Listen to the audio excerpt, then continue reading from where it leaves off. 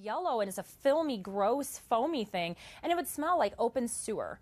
But we were There are new concerns tonight that the water declared safe to drink in West Virginia following a chemical spill 3 weeks ago may not be. The historic wildfire season in California has taken another turn for the worse. This one's called the Valley Fire, north of... Every day, we see environmental disasters unfold across the nation, caused by everything from governmental corruption to daily pollutants.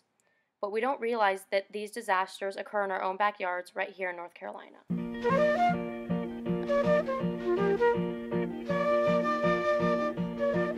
So my parents-in-law have a 700-acre cattle farm down in Randolph County, which is, they're actually in the Uwharrie River Basin.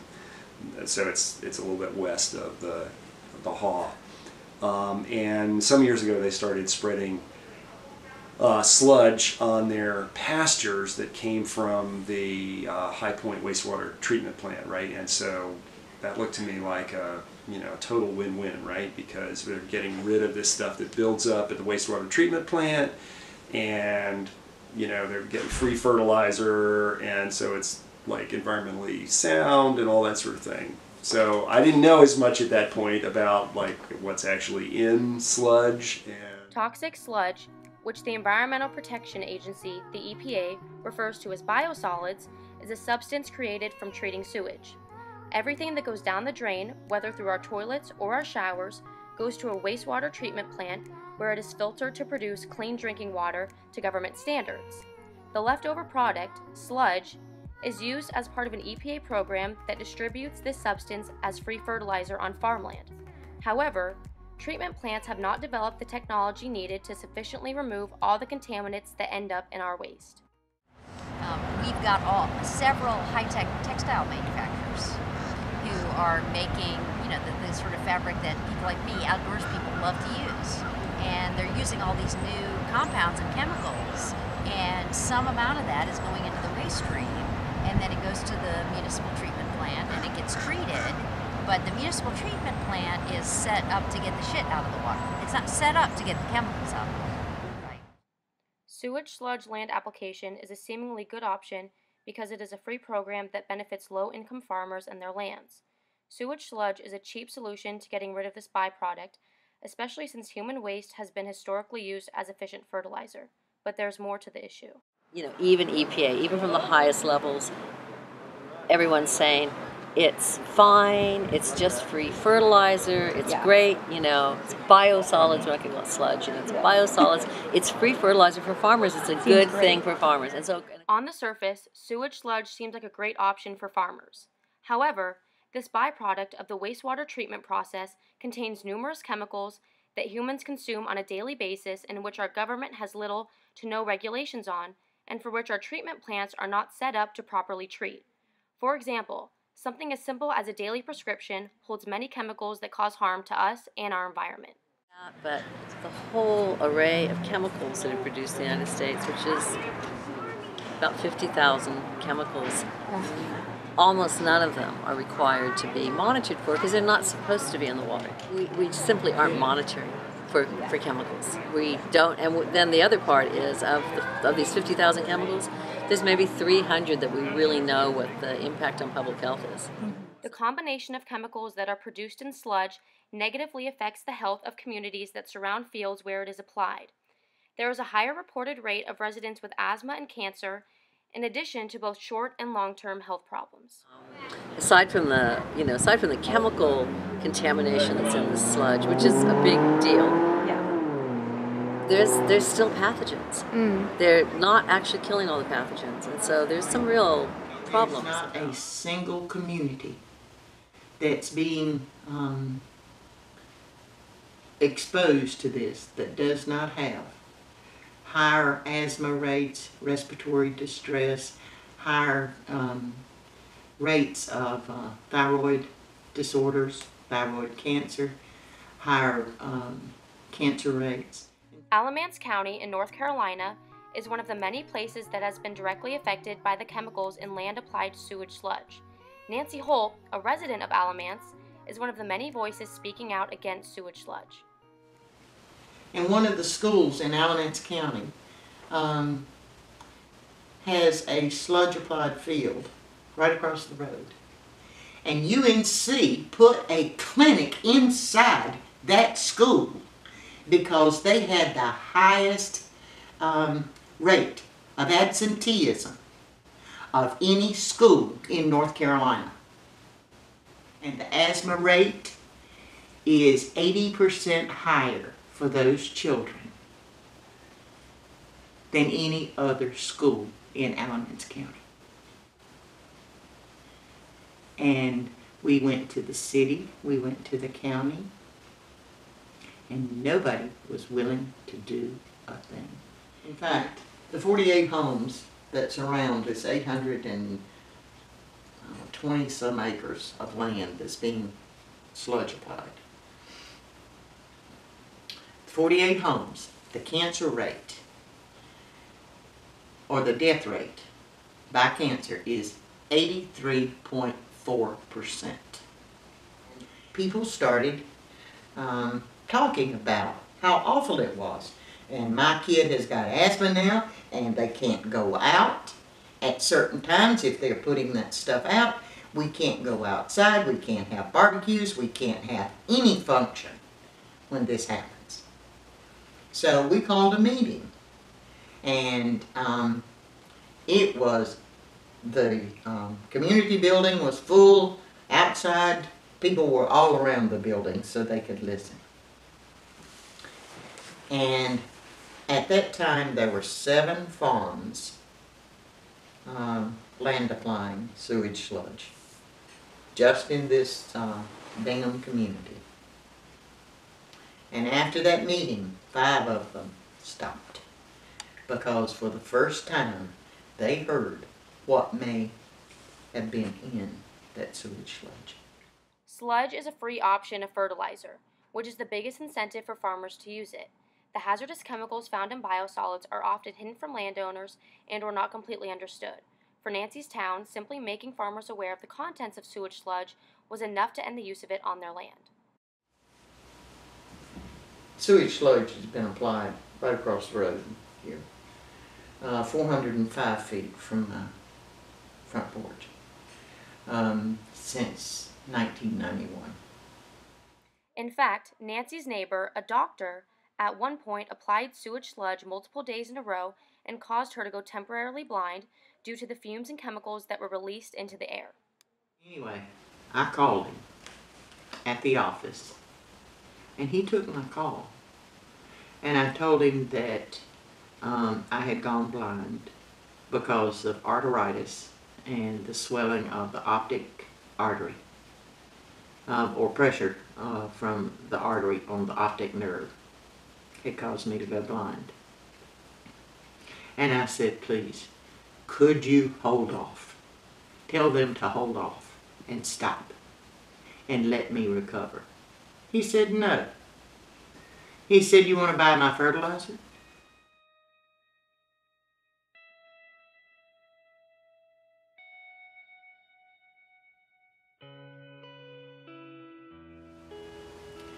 And UNC tested the hydrogen dioxide, and the air monitor went over to the maximum recording level and stayed there. And hydrogen dioxide is a killer. It will kill you. And quite frankly, I think that's what killed my husband, because he was fine when I left him here to go to the grocery store. He was outside working in his flower beds, and they were plowing the field across there. And they had just applied sewage sludge a couple of days before. And I came back home. He was white. His lips were blue. He could hardly breathe. He couldn't talk.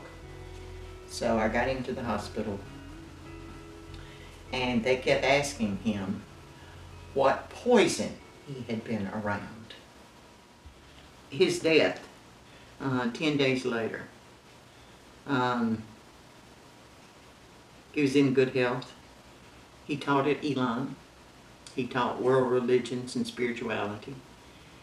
And it just devastated all of us. But we couldn't find the causation. In fact, that's the biggest problem. You can't establish causation between the synthetic chemicals and the heavy metals and what's in the air, what's in your water, and the uptake of these chemicals by foods that we eat that's grown on sewage sludge. We can't establish that. And that's why this is such an immoral program that is perpetrated by the EPA. Some ask, how is the EPA able to get away with this? Nancy and others in her community are often quieted and shut out because in North Carolina, local governments lack executive control. Local governments should be able to have some control over it, whether it's setting bigger buffers or when sludge gets applied, notification of neighbors, all these things that could at least help. Whether or not they could actually say, no, you can't spread any sludge, that might be hard, especially in this state. This is a state that I think it's called sovereign rights in other states, but local governments don't have it here. They serve at the behest of the state government, which is what we're finding out in lots of things that have been happening through the legislature, where they took away Asheville's water department, privatized that, Greensboro's city council, the voting district. Everybody was protesting, but it had no impact whatsoever on the city, on the county, on the farmer. North Carolina is not the only state that has been affected by a lack of local power. The problems in Flint, Michigan, revealed earlier this year, parallel our own state's current struggles. Yeah, you can still vote for your mayor or your school board member, whatever, but if Rick Snyder doesn't like what you and your neighbors decided in your little election, then he has the power to step in. The state can step in and effectively void local election results. We're Michigan. We're Michigan. There's no difference. Right now, there's no difference. Because we have a government that doesn't give a damn. Similar to Michigan, this inefficient government style has led to issues not only affecting our land, but our water as well. Big takeaway points. We've got these chemicals that we haven't been talking about, and yes, it's leaving the land. Groundwater or surface water. One of the major rivers in North Carolina, the Haw, has been greatly impacted by sludge due to illegal application. Farms that are near water systems are experiencing sludge runoff because of this improper application. For example, applying sludge 24 hours before or after rain is illegal, however, is not a rare occurrence. The day we met Nancy, it was raining and sludge had been applied on the fields across from her house just the night before. So they kept testing further upstream and got into the Haw, and when they got into the Haw, sort of below Burlington, it was like lighting up on a national map how much there was. And it's like, holy cow, what's going on? These harmful chemicals have ended up in the Haw River because of the application of sewage sludge. If there are not stricter regulations in place, then our drinking water, as well as our ecosystems, will be affected, and we will be forced to change our entire relationship with water. Through our many interviews, we were introduced to possible solutions, from very specific processes to broader lifestyle changes. The only way to handle, safely handle, the destruction of sewage sludge without further contaminating the air, the water, or the soil is through plasma arc. It heats the sewage sludge up to 7,000 degrees Celsius, which is hotter than the sun. It turns it into plasma. And the only two gasification elements that's given off is hydrogen and carbon monoxide, which is natural gas. So you capture that, you run it through sulfur and clean it, and you could put it in a natural gas pipeline. or you could run generators and have electricity. The slag turns into a vitreous rock that you can crush and make aggregate that you could pave roads with. The idea would be to not introduce the problematic materials into the water supply to start with, but that's going to mean all kinds of changes in the way we do things in our homes. In order to bring about positive change and help communities affected by the application of sewage sludge, more about land-applied sludge needs to be learned.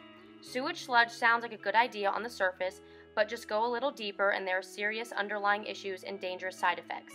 In order to help families like the Holtz find answers and closure, more research needs to be done and awareness about this issue and our individual impact on the environment needs to be raised.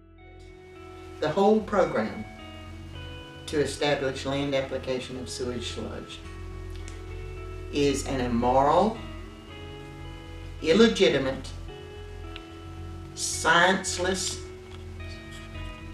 or science. It has no science behind it.